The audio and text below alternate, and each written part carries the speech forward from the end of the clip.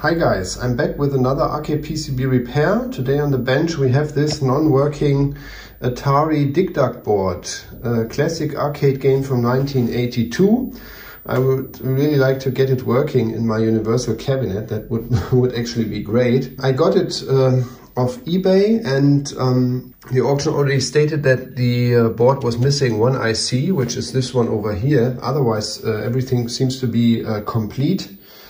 The board does have some custom ICs, unfortunately, which tend to be in a rather bad shape, or let's say the legs of those custom ICs tend to corrode very much. We will have to figure out if we have to deal with that or how to deal with that.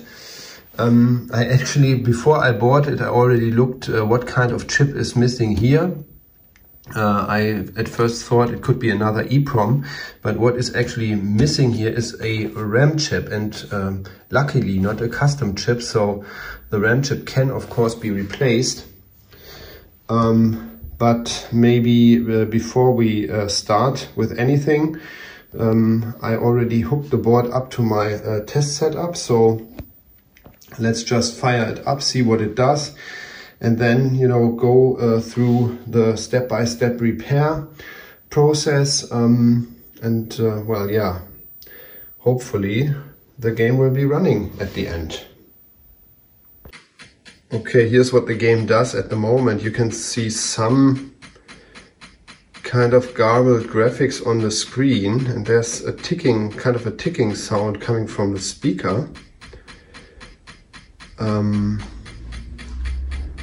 Well, the first thing that is obvious is we would have to put the missing RAM IC in, and fortunately I already purchased one on the web. I looked up in the schematics what kind of RAM chip was missing, and I already have it here. So as a next step, of course, let's put the RAM chip in and see if the game is getting any better. I actually doubt that it will be running. It would be kind of too easy, but let's just check. Okay, and here's how the game looks with the RAM chip in place. So we actually, I think we actually have a new layer of graphics on the screen. We still got some garbled items on the screen like we saw before, but we got a sort of a text layer, but which is also glitching up, which we didn't have before. Well, that is the situation at the moment. What we can say is that what it comes down to is basically a CPU problem, because we have some graphics on the screen, we do have some sounds. The game is obviously watchdogging, which means that it is resetting over and over because it is not running correctly. So we actually need to troubleshoot a CPU problem on this PCB, basically. We do have, in this case, we have 3 Z80 CPUs on the board. I think this being the primary CPU of the game. This being the secondary, I think, for the sprites, and this maybe being the third CPU for the sound, but we will have to check in the schematics actually. Looking at CPU problems, you know, it's always a step-by-step approach of things that you need actually to look into. What are actually the possibilities or the possible reasons for a failure like this? So the first thing would be that the CPU itself could be bad. So the game isn't running because the chip itself is non-working. Second possibility would be that it has a bad connection. So maybe the CPU socket is corroded, or maybe like in other videos that I did before, some legs are actually bent and they are not really making contact in the socket because somebody took the IC out and put it back in and bent some of the legs in the process. That would be the second possibility. The third possibility would be a problem with the signals that the CPU actually requires to run. Of course, it needs power. Of course, it needs a clock signal. Of course, it needs a reset signal to actually process the program as it is supposed to. And fourth possibility of a problem is that it actually has a problem communicating with its ROMs and RAMs, because the CPU can't run on its own. It will need access to ROM chips and it will need access to RAM chips. The ROM chips storing the program for the CPU, and the RAM might need to be required for the CPU to actually work as a working RAM. So of course the ROM chips could be bad. The ROM chips content could be wrong. The ROM chips could have bad connections. Same goes for the RAM. So RAM chips could be bad. RAM chips could have bad connections. And also, as the last possibility, there is actually on every PCB there's a certain amount of ICs that actually connect the CPU to the RAMs and to the ROMs. They are not directly hooked up, but there are some ICs in between, which depending on what the CPU wants to do at the moment, if it wants to read from a ROM, if it wants to write to a RAM, it has to activate those chips, and it has to the connection have to switch to that IC. So there is some multiplexing, some decoding going on, and this all has to work, of course, also. So those glue chips, as they are sometimes called, because they glue all these the RAMs, the ROMs and the CPU together, might be problematic as well. So if we go through this long list, we'll probably find the problem with this game, and we'll probably be able to fix it. So it's a structured approach to a very basic problem. The headline of this problem being CPU error or CPU not running.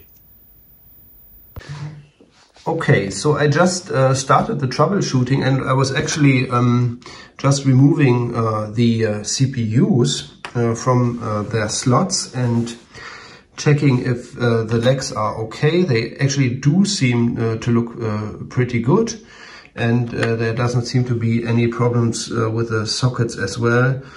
Not any signs of corrosion really or anything. But what's very interesting, this is, I guess, the secondary CPU that I just removed from the PCB. If you look what the game does now at the moment, you can see this. So we still have the glitching letters layer, but now the game is actually telling us something. It says RAM 0 high probably. So the game actually tells us that it has a problem talking to the RAM. Very interesting. Those old PCBs do have some capabilities of self-diagnostics. And the primary CPU is probably telling us at the moment that it cannot, that it probably wanted to talk to this RAM chip, which it calls 0 high, and that this wasn't possible, so it displays this error message. I would actually assume that this error message was there before when I had the this CPU still in place, but it probably was hidden behind some other garbled graphics. So this is already some clue we should actually look at the manual of the game and try to find out what this actually means, or what zero high, what kind of RAM chip on the board this error is corresponding to. And well, we could look specifically at that RAM chip then. Okay, so looking in the game's manual, which you can find on the web and on Cloth, you can actually here see something about those error messages, and it says the one we are having is RAM 0 high, and the bad RAM chip location is on the game PCB is listed here. So if it is RAM 0 or RAM 1, it is basically location 9M. And if you look on the board where that is, well, these are the letters. This is M, and we have the 9 over here. We are ending at this position. Ha! So guess what? The brand new RAM chip that was missing, or the chip that was missing and was replaced by a brand new one by me just a minute ago, is supposed to be non-working. Well, I don't really think so. But this actually explains why the chip was missing. I think somebody else actually came across this error message before. Maybe this person took the old IC out, threw it away, put a new one in, game still didn't work. So maybe they removed the new one and just put the board in the shelf. That's how it normally goes, you know. So I'm assuming that this RAM chip should work because it's new. Well, what can we deduce from that? If the CPU says that it has a problem talking to this RAM, this does not only mean that the RAM chip must be bad, but of course there's other chips that, like I said before, that are those so-called glue chips that are connecting the RAM to the CPU. So we actually would have to look into the schematics and see what other ICs are actually involved if the CPU wants to talk to this RAM. And all of those ICs as well could be the cause of the problem, because the CPU actually can't decide if it cannot talk to the RAM, if this is the case because the RAM chip is faulty or missing, or if any major other chip surrounding it, which is switching the address or data lines to the chip, has a problem. You know, the CPU will never be able to discriminate that. So these other surrounding ICs are also in question. So let's look at the schematics and find out what those other chips might be. Okay, so in the schematics we see the RAM chip here. There are some address lines going to the RAM chip, of course, and some data lines, enable lines, and also read-write signal. So what we are seeing on this page is that actually for the RAM to work, we would also require this IC, this LS245, which is a, I think, bidirectional buffer. We would require this one to work, which is the IC at position 8M. And also at position 7H, we have this, what is it, a NOR gate, I think, LS08. This would, of course, also have to work. So 7H and 8M, 7H. So this guy here would have to work as well. And this guy over here next to the RAM would be the multiplexer, which would also be required for everything to work. So, but there's more pages of the schematics, so more chips in question. Let's just look what else we can find. Okay, well, as it looks, this is pretty much it. This is the first priority CPU, and it's outputting or it's connected via the address bus, which is called AB 0 to 11, and the data bus, which is called DB 0 to 7. And this bus pretty much goes through to the RAM chip, and also the third priority CPU and also second priority CPU are connected to the same bus. So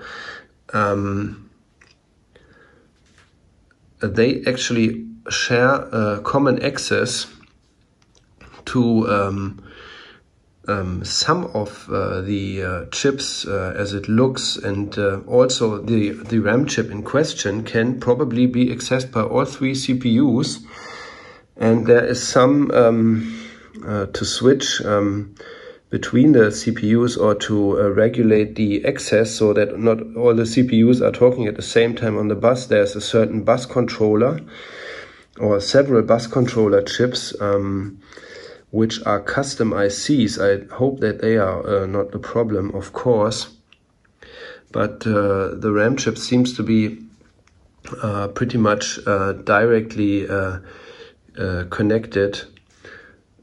You can see here that the address bus lines are directly connected to those PA lines, which maybe is playfield address, and those are going into the RAM chip directly. Yeah, which we can see here. And the others are the data bus lines that we saw on the CPU page. So, well, not much circuit involved, just those three ICs and the bus controllers. So maybe we'll take out the logic probe and just look at the signal situation of those ICs here. Okay, so I just actually did check all the legs of this RAM chip, and pretty much everything is toggling, so there's activity all over the place. That is a good first indication that there is not really a connection problem, but as we talked about it before, in other repairs you cannot really troubleshoot a RAM chip with a logic probe, especially if it has to do with graphical data for the screen, because it will actually, no matter if it works or not, it will actually be read all the time by the video circuitry, and it will output whatever garbage it has, so which leads to some sort of wiggling lines. In any case, well, yeah, also this logic chip does have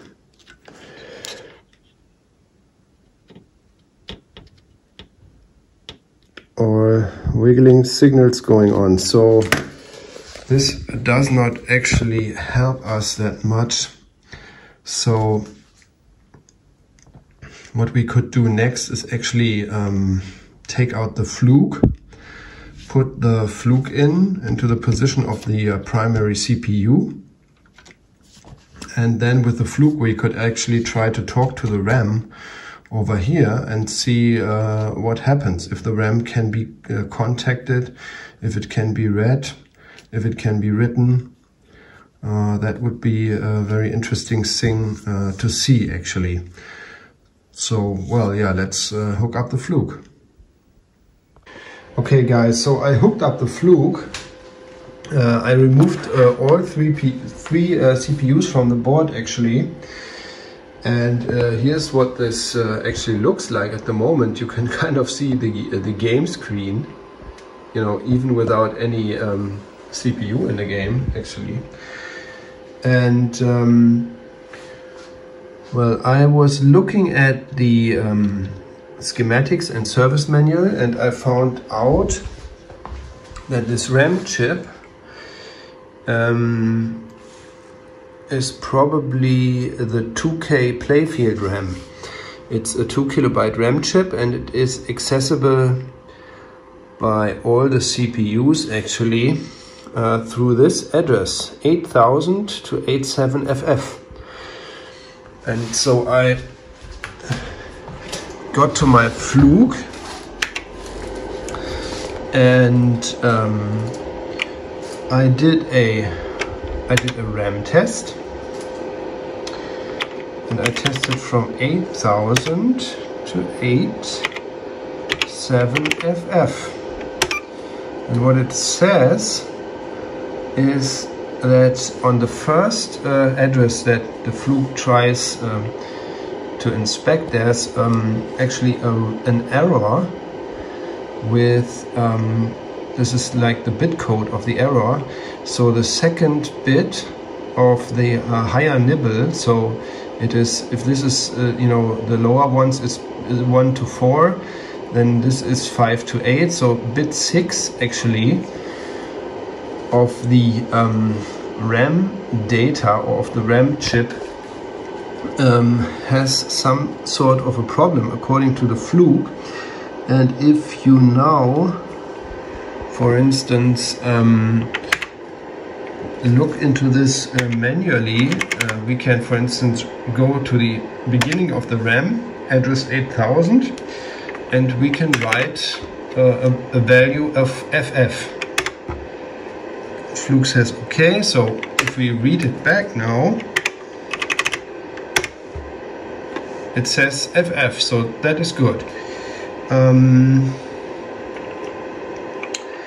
If we look, for instance, at 8001, we have a value of 20. If we write an FF to 8001 and read this back, we get the FF. So we do seem to be able to write. So, but now here comes the problem. If we write a value of 0 and read that back, we don't get a value of 0, but we get a value of 20.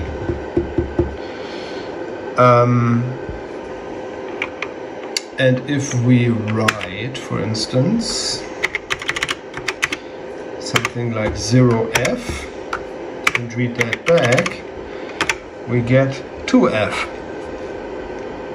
So you might get the pattern here. So the second bit of the higher nibble always wants to stay high, no matter if you write a 0 or a 1 at this location. That seems to be the problem, and that also goes for the rest of this RAM area. Other parts of the RAM are actually okay. There's a different RAM starting at 9000. It's,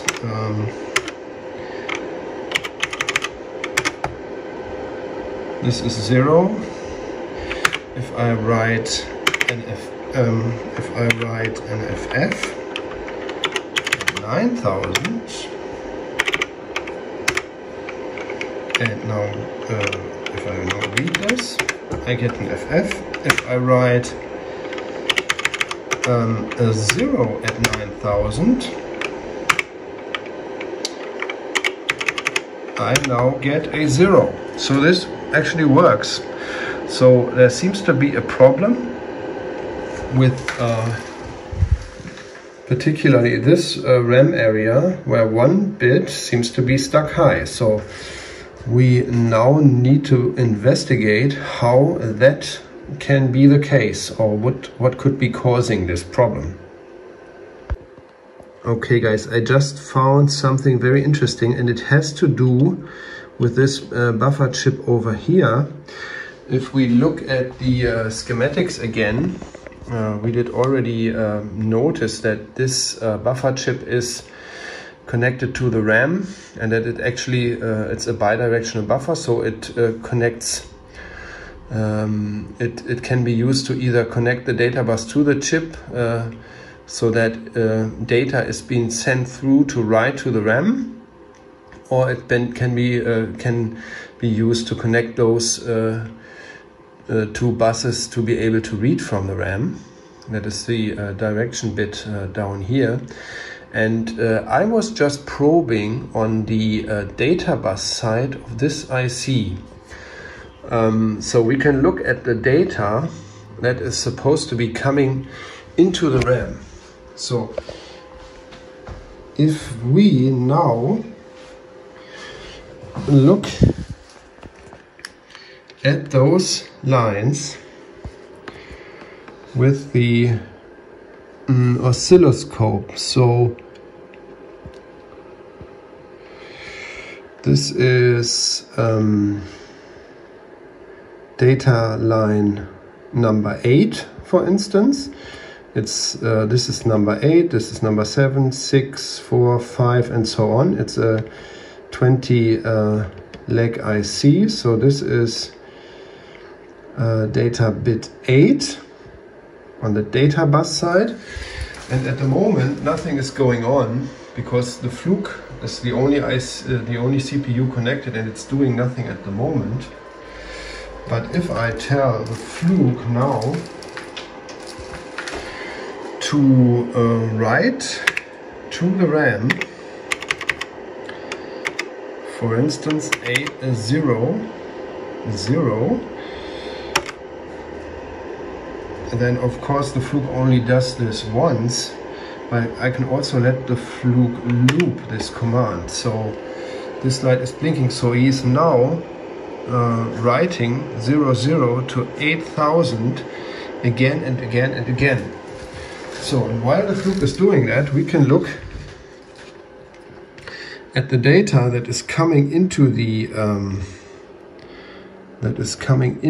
RAM through this buffer, and we can see here. Oops, sorry. Okay, so we can see here that there's basically a high signal which has some low pulses, which is the data that is going to the RAM. So it's a 0, 0, so there's zeros going to the RAM. I'm now going through all the bits of the data bus on the buffer IC, and I'm seeing the same signal everywhere. So the CPU wants to write zeros to this IC, and actually the zeros appear to be arriving on all data lines at this buffer chip. That is a good thing. Okay, so, and if we now it gets interesting. If we now read at 8000, we get the 20, which is wrong. We wanted to get a 0 because that's what we were writing at the address. And we loop that, so the Fluke is repeatedly reading from address 8000. And we now look at the data lines. So we look at line number 8. We get this signal, which is pretty much looking like it did when we read, when we wrote the signal. So this is bit 8 of the data, so this is bit 7. Looks pretty much the same. Now here comes bit 6. And bit 6 looks like this. That looks different, doesn't it? I will continue to bit 5, which is this one over here. And bit 4. Oops, sorry. Bit 4. So by looking at the oscilloscope and repeatedly reading from the address 8000, after having written 0 into it, we can actually see the value of 20 that the fluke is reading back here on the oscilloscope, because we see that this line is outputting this, and this is interpreted as being always high, because there are some smaller flanks, signal flanks, which are going down from the high signal, but they are not reaching to the zero, to the ground level for this particular bit. So that's the interesting find that we have. So we can tell that the data that is going into the chip is correct, but what is coming out of the chip is problematic, at least at this location on the buffer chip. Okay, and if we now also look on the other side of the buffer, on the RAM side, the signal looks like this. This is much higher frequency. This is the output of the RAM, and the higher frequency has to do with the video output circuitry and the generation of the picture on the screen. The low frequency is just the fluke, which is repeatedly writing at a low frequency. But we can see that I'm going through the bits right now, we can see that they actually all look the same. So it appears to be the case that the RAM chip doesn't really have a problem to get the sixth data bit to go low. This was an enabled signal, I think, just. They are all identical. So, well, what it comes down to is that this IC is probably faulty. For one moment I also thought maybe there's just something on the CPU side of the data bus that is pulling this data line low all the time, but that wouldn't, if that were the case,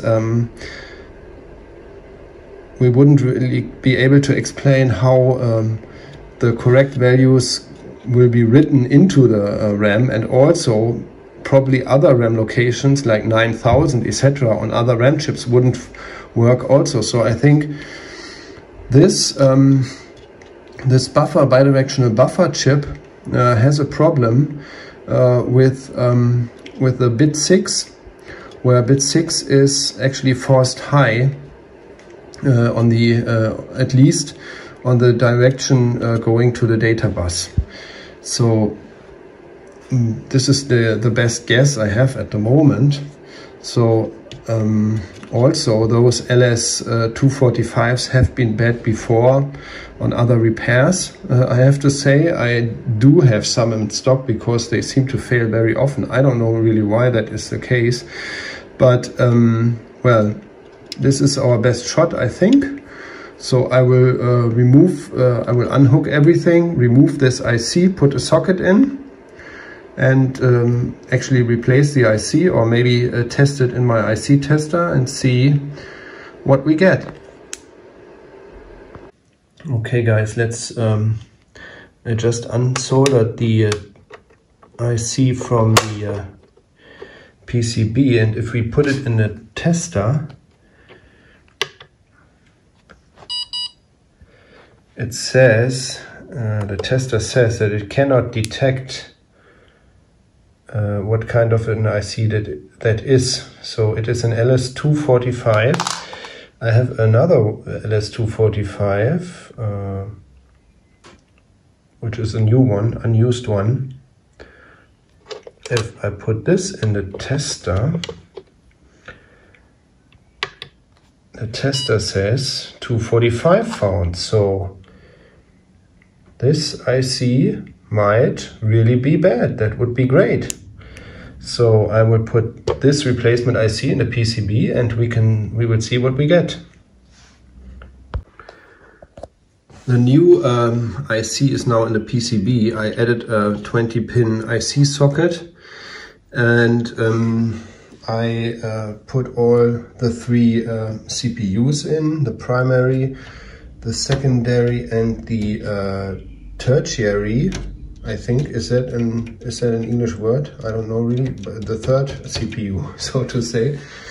And I fired it up already, and well, unfortunately, even though we found a problem and I think we did fix it, the game still isn't running.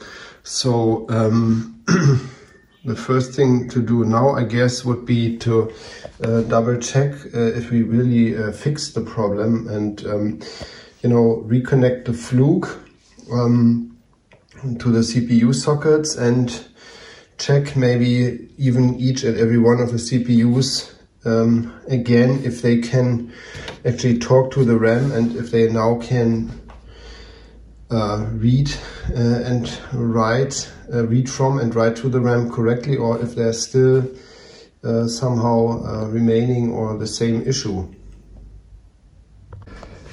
Okay, I just started removing the CPUs. I started with the secondary CPU, and actually I wanted to look at the error message again, and it actually changed the error message. Before it said RAM 0 high, now it says RAM 0 low, so I don't know, that's a kind of a different error message the board is displaying at the moment. And I'm really not sure why the board doesn't want to show me the error message if the secondary CPU is in place. I mean, that can't be how it is meant to work, you know.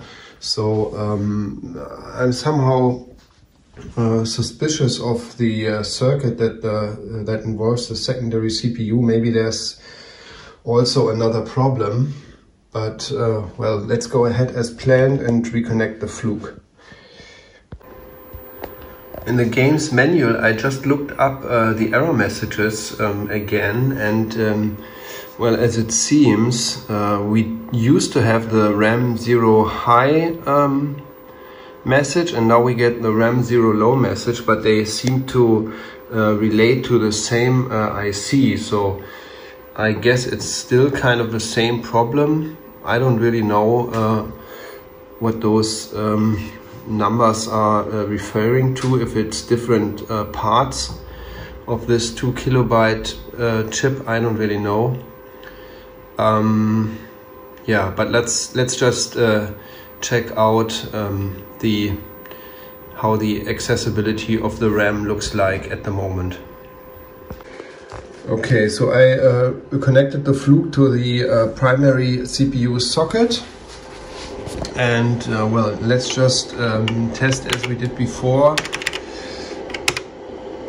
Let's read at 8000. At the moment this is 48. Okay, so if we write at 8000 and FF and we read it back, we get an FF. This used to work before, but if we wrote a 0, we always received a 20 because one bit wasn't able to be pulled down low.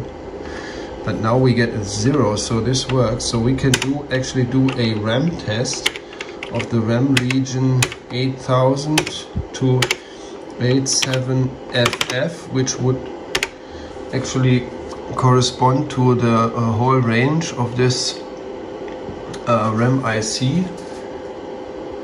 This normally always takes a moment. Fluke says wait over here, so it is still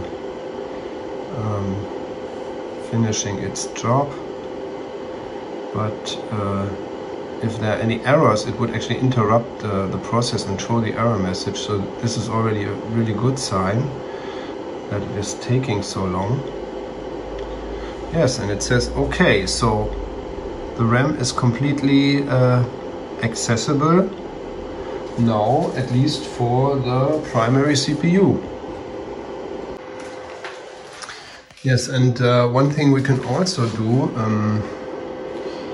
to check if the CPU is connected right is to check if it has actually access to the program ROMs. And to check that, we would have to do a ROM check with a fluke, and we can check the checksums of certain ROM regions. And well, all of the three CPUs have their own ROMs. You can hardly see it here, but yes, this is the socket for the primary CPU, and those four chips here are the EEPROM chips for the primary CPU. The secondary CPU is this, and those are the two EEPROM chips directly connected to it with program code. And same goes for the third CPU here, which has its single program ROM over here. So I actually looked at the main ROM collection, and I calculated checksums for the EEPROMs like we did in earlier videos before. And those are the four EEPROMs that are related to the primary CPU. And I could already see that the EEPROMs start at memory address 0, and I think each EEPROM has like 1000 hexadecimal bytes range. So this range would be the first EEPROM, and we would expect a signature for the EEPROM 6218. So we can run this test.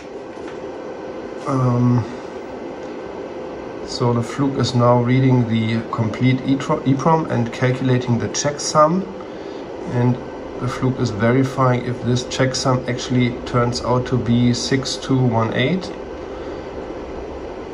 This is actually very handy, and it says okay. So the first EEPROM is okay, and if we want, we can check for the second two, and the other ones I can do off camera if they are okay. 4290 would be the checksum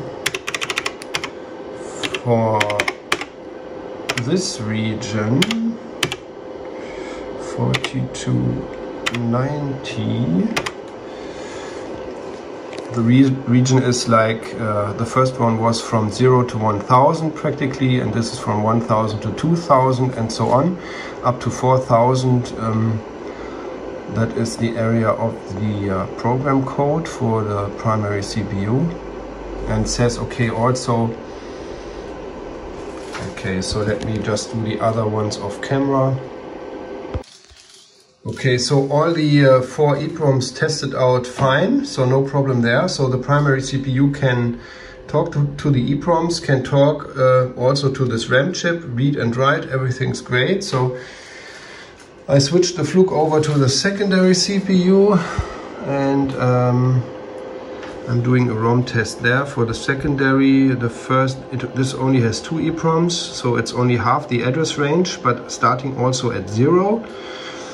And the checksum for that would be 8895. And when we do that, it at first looks good because it is probably reading, but then it says something interesting: address error at 8000. Excuse me, at 800. So at first I didn't know what the fluke wants to tell me. Why would there be an address error, or what does the fluke actually mean by address error? So he's going halfway through the first EEPROM, practically exactly halfway, and then he says address error. And what I could have done earlier, actually, if I would have done it by the book, was to do a bus test. on all of the CPUs. This is a test that you can, if you connect the Fluke for the first time, it's always a very good thing to do, because the Fluke can detect problems with the data and address bus if there are any influences on the signal lines which prevent the bus from working correctly. The Fluke might be able to detect that, and if we do a bus test, then the Fluke says that he noticed that address bit 11 is tied low.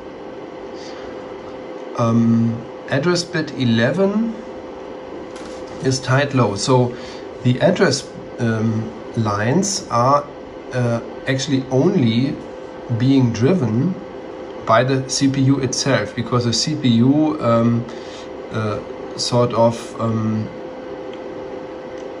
tells the rest of the PCB what it wants to do, and which parts of the PCB need to be addressed at the moment. So nothing else on the PCB is actually driving the address lines except the CPU, if everything is working correctly at least.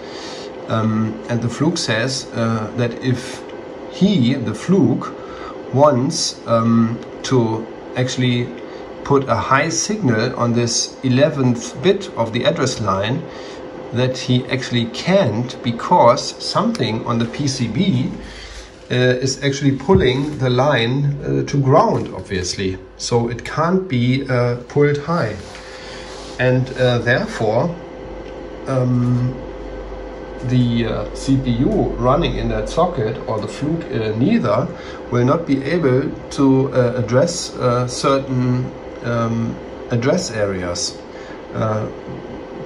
Obviously, the address areas where the 11th bit of the address line needs to be pulled high to reach them. So we did have this error message when we wanted to check the first EEPROM. So it stopped at the address of 800, and it said address error at 800. The problem was that if the Fluke wants to set up an address of 800, the 11th, that is exactly the moment when the 11th data bit would have to go from a low state to the high state, which obviously isn't possible because it's tied low.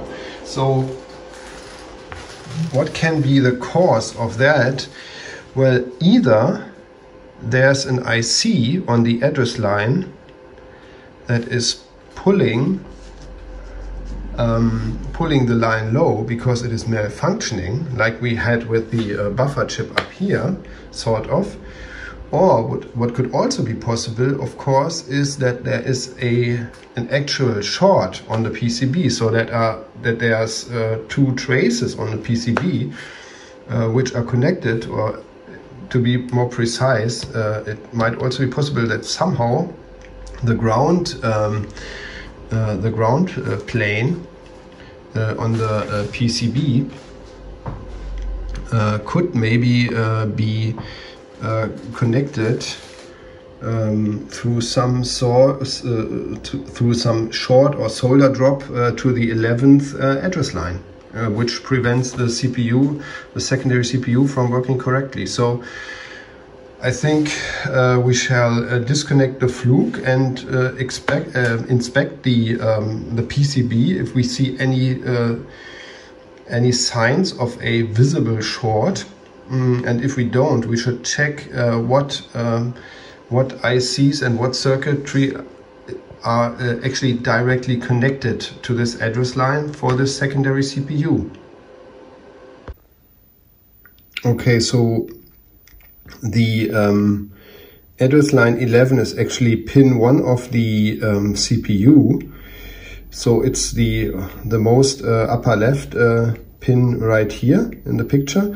And on the schematics, I could see that it is just connected to one IC, which is this guy over here, which is another buffer chip. It's a different one. It's a 74LS367, and you can actually see, if you do a continuity test, that this pin is connected to this buffer IC, but also, which is interesting, if you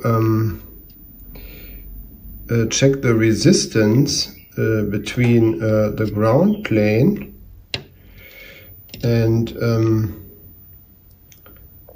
this IC, you can see that the address line 11 and the ground plane are actually only 40 ohms apart, so to say.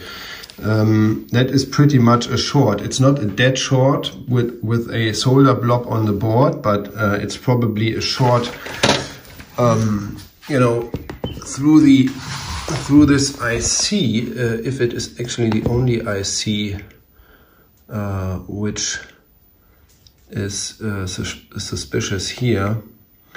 But here you can see it. Over here we have the secondary CPU. Those are the address lines. The one up here, A11 pin 1, is actually, apart from being connected to the EEPROMs, it is only connected to this, to this buffer chip. So what we actually could do to double check that the EEPROM chips aren't at fault, which might be something to look into also. We can, as they are socketed, we can remove those chips from the board and thereby out of the equation, so to say. And we can then see if this is still our main suspect. Okay, also when I remove those EEPROM chips from the board and I measure the pins on this buffer, I still get a very low resistance to ground for the pin which is belonging to the signal line A11. And also very interesting, there are some other address lines that are going into this IC, which is, address line 6 through 10. And if I measure those against ground, I don't get any measurable resistance. So I get an infinite value. So another case of a problematic buffer chip, I would say. At least it is again very likely. So what would have to be done is that I remove this guy also from the PCB, put another socket into the board, and when this guy is off the board, we can then check the resistance between ground and A11. And if this is an infinite value, then we have our culprit, I think, and we would need to replace this guy here. Okay, so I did remove the IC, which was this IC here. I did put a socket in, and I already measured the resistance between pin 2, which is address line 11, and ground, and it is indefinitely high, so there is no more connection to the ground plane at the moment. So the connection was actually through this IC. Well, yes, additionally, the removed IC actually just failed my digital IC tester's test, so looks promising. I hope if we replace this guy, we get some of the game to run, actually. Okay guys, just replaced this IC here, and when we fire up the game, unfortunately, we still seem to have problems. So we have actually two issues solved so far, with some blue chips interfering with the data and address bus. but still the game isn't really running. One thing I already checked is if all of the three CPUs can now talk to their EEPROMs and to the RAM chips, and this actually just tests out just fine. So all three CPUs can talk to their EEPROMs. Primary CPU is talking to those four, secondary CPU is talking to those two, tertiary is talking to this guy, and all the checksums for the EEPROMs test out fine. Also, the connection to this RAM chip is okay, and there's a bank of 6 other RAM chips here, which is for the motion objects, I think, and some other stuff. All of the CPUs can talk to those as well. So you could actually think that the game should be doing something more than just this. So there still must be some issues with the board, obviously. Okay, so one interesting thing is, I think the game is actually supposed to kind of look like this when the game is starting up. So you at first, for the first second or so, see a screen with letters, and then you see some, some sprites moving on the screen, some more graphical, which looks like glitching in this corner here. And then normally there's the black screen which tells you RAM okay, ROM okay, and then there's a test grid, and after that the game starts. So there's a certain startup sequence to the game, and this actually kind of looks like what the regular start sequence would begin with some screen with flashing letters and those green and blue squares in there. It's kind of okay, but what we can still notice is that the game is watchdogging, so which means it is actually resetting every second or so. So it's looping and it's flashing like bop, bop, bop, bop, bop. So it's continuously resetting itself. Yes, and that is because of the watchdog circuitry that is on the board. And what the watchdog does is it mainly consists of a counter, and the counter is counting up through some clock signal on the PCB, and if it reaches a certain value it will reset the board. And what is the point of that? Well, the watchdog is normally, during normal operation of the board, is being reset by the CPUs. So the value of the watchdog counter is being set to 0 from time to time, so the board does not reset. And if the CPUs fail to reset the watchdog, then the watchdog will restart the game. So, and the purpose of that is, if the CPUs have some problem and they are crashed, for instance, then they won't be resetting the watchdog, and the watchdog will therefore restart the game and get the CPUs to run again, maybe. So this circuit actually is intended so that if the game is standing in an arcade, there's no possibility that the game is actually crashed in the arcade and it's standing there and nobody is there to reset it or anything. So the watchdog in that situation would actually do that automatically. So at the moment the watchdog is, restarting the game over and over, and therefore we cannot really see what the game would do if the watchdog weren't there. So maybe it could, as this first screen looks promising, maybe we could see if it does something more if the watchdog weren't resetting it all the time. But yeah, on the PCB I just discovered something when I looked at the schematics about the watchdog. There's actually a small contact point on the PCB which is called WDDIS, and I think it will mean watchdog disable. And if I ground this, if I put a wire on this and I put another wire to this ground pin, then the watchdog will actually be disabled. Okay, and now that the watchdog is disabled and is not resetting the game, so the game is frozen at the moment, we can actually restart the game using the reset button on the PCB.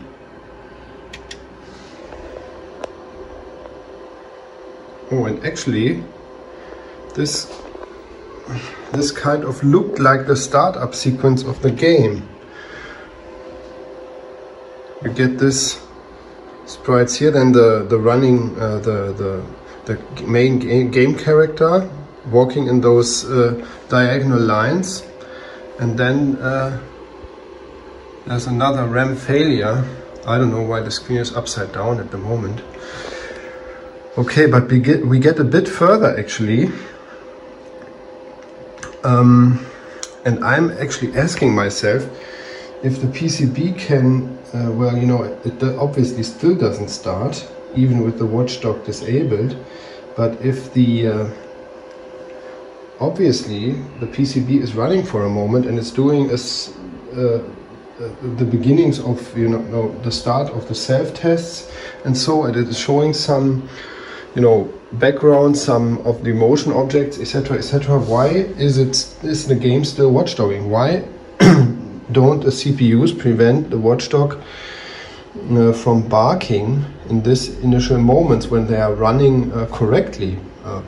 Probably. So that is a question. We should actually look into the circuit and look where the watchdog signal is being generated, and maybe see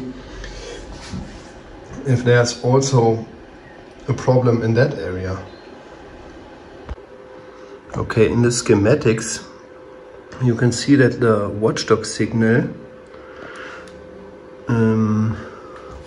is coming from this address decoding part for the CPUs.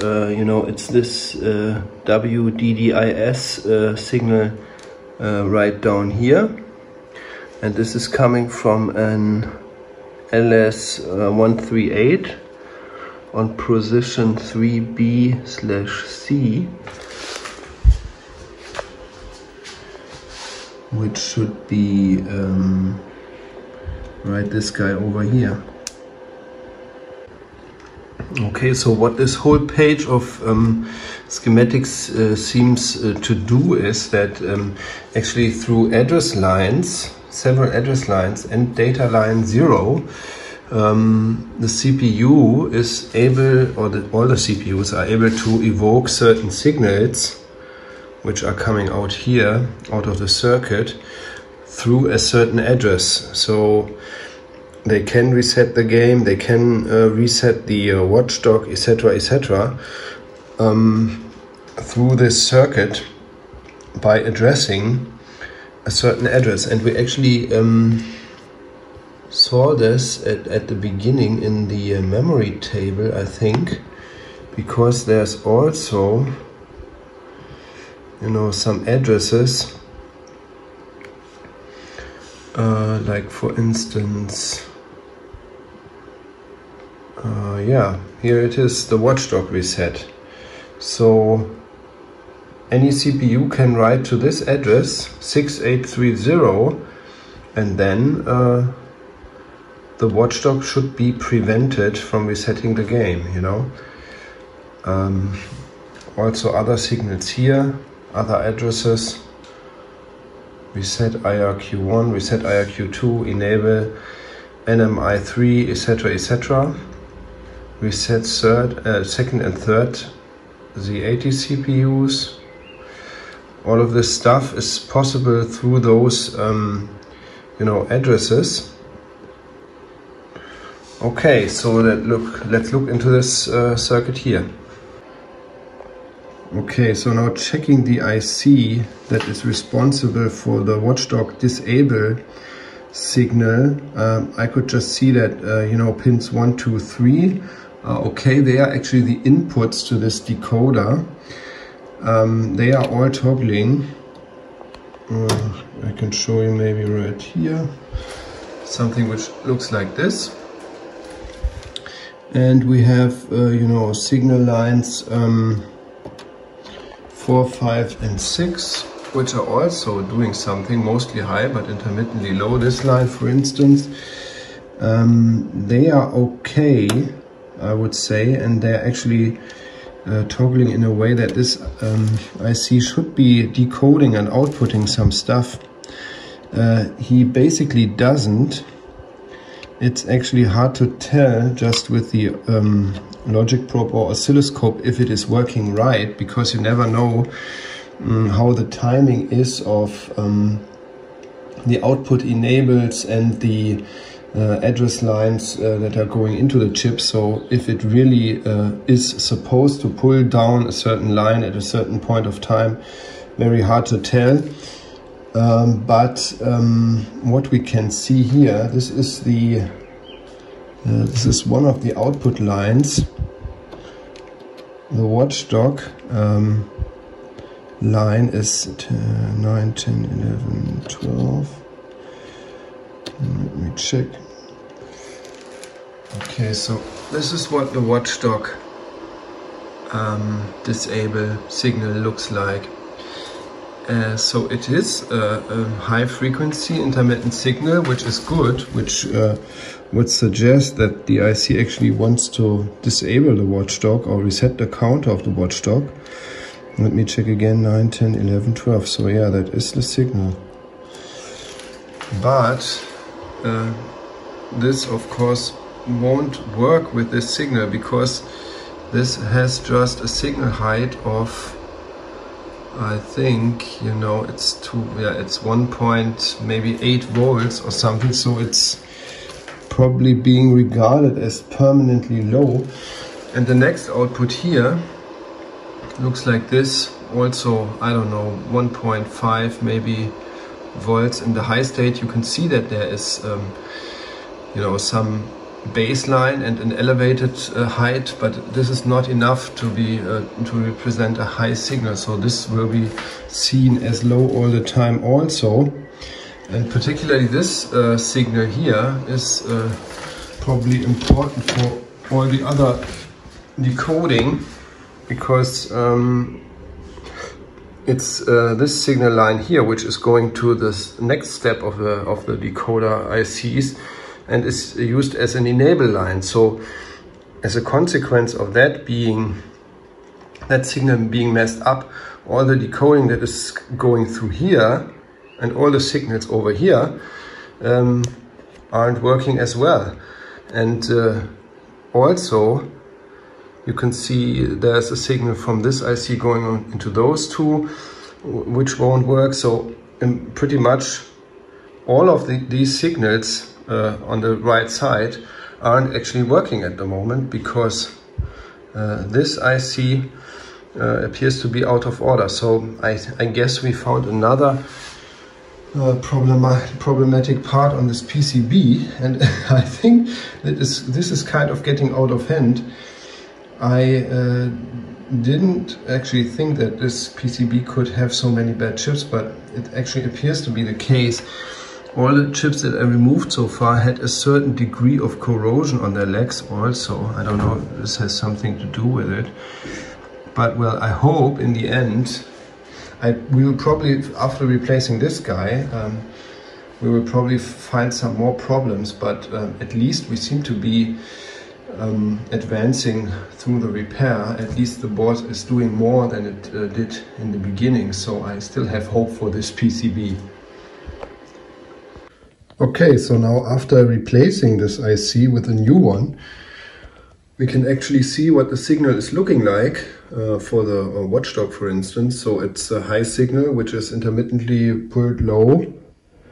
And I already removed you know, the watchdog disable leads that I had in place here. And you know, I already actually fired up the game in the hopes that this game might be fixed, but now I'm getting a new error message combination. It says RAM OK and ROM 7. ROM 7, according to the manual and also to the print on the ROMs, it's probably this 107, is the EEPROM that is connected to the third of the CPUs, which is probably the sound CPU, I guess. So I don't know why it's actually giving us this error, because we already checked all the CPUs for their ability to access the ROMs, and we all checked for the proper checksums with the Fluke. Well, it's getting kind of difficult here. I think I will actually re-evaluate the access of the tertiary CPU to this EEPROM and see if anything might be wrong actually with this EEPROM. Okay, so I got the Fluke back in position, and yes, I just wanted to re-evaluate the connection to the EEPROM.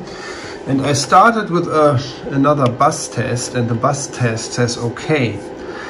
And also, I already tried to recheck the checksum of the EEPROM, and it was okay. But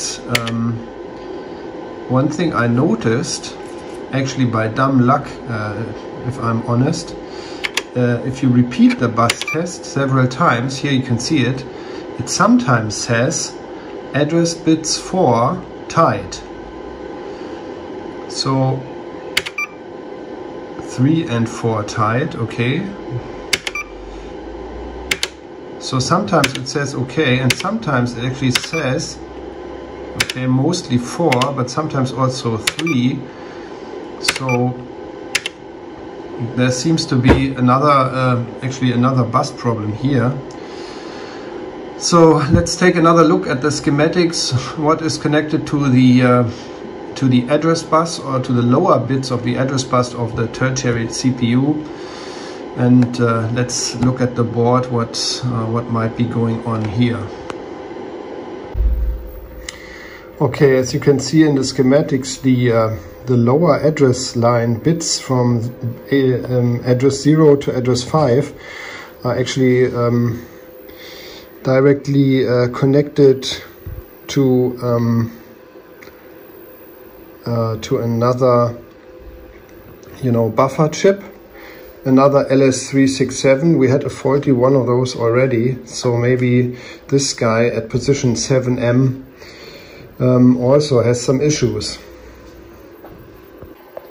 Okay, so I replaced another logic IC at position 7M, another buffer chip for the lower address lines of the tertiary CPU, and well, let's give it another try.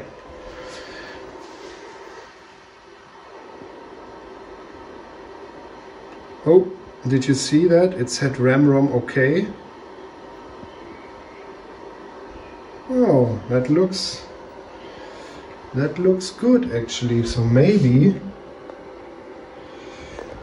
the game's finally fixed. I don't know. Let's check if it is running actually. Okay, it looks like it won't coin up really. Well, yeah, it did. Well, let me just hook up the sound. So maybe we have some sound as well, I don't know. Okay. Oh.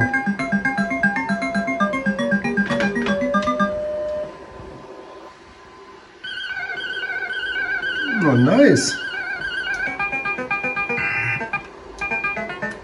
Looks like it is working, huh? Oh.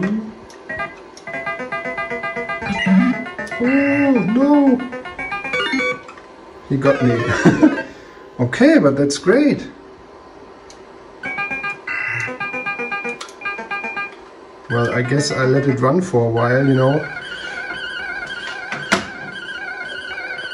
This board had so many glitches. But it looks like it's finally working. So interesting. I really actually thought that maybe I wouldn't be able to fix this PCB because, all these CPU and address line problems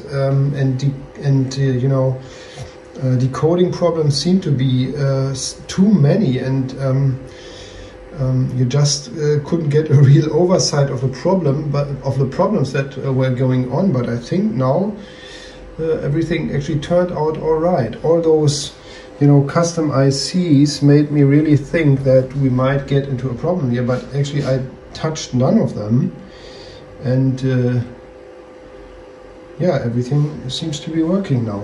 So Watchdog isn't firing anymore. I already mentioned that because we fixed this guy here too. Yeah, well, just resetting, retrying. If it will boot up another time and still work. But yeah, I think. Okay, that was the coin up. Yeah, so seems to be working. Great. Very nice. Okay, so great success, I would say, in the end. Might be a longer video if I put it together actually. But I hope you guys enjoyed it.